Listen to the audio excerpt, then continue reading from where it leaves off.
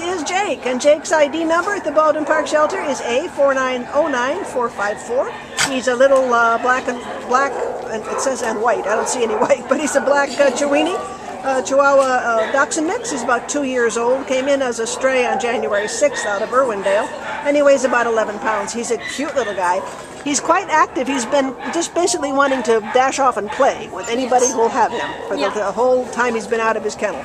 So he's, that's what he wants more than anything. Although he's very affectionate and sweet. Oh, he seems, Like he hears the other dogs behind the curtain over there. Exactly. Like, I want them. Exactly. I want them. So what am I doing over here? I want to be over there. Good boy. Yeah, good boy.